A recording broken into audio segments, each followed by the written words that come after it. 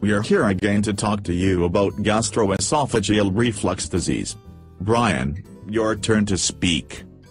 Gastro-Oesophageal reflux disease, also known as GORD, is a common condition where the stomach acid leaks back up into your esophagus, also known as your gullet.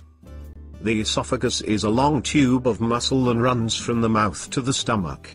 Some people experience occasional episodes of GORD, others have persistent symptoms.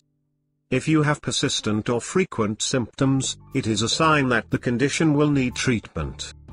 The three most common symptoms of GORD are heartburn, regurgitation of acid into your throat and mouth, difficulty swallowing. GORD can also have a number of less common symptoms that are associated with the irritation and damage caused by the stomach acid.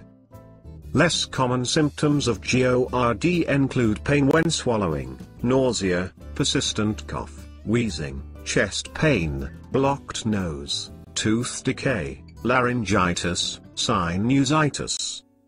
Thank you, Brian. Good night again, everybody.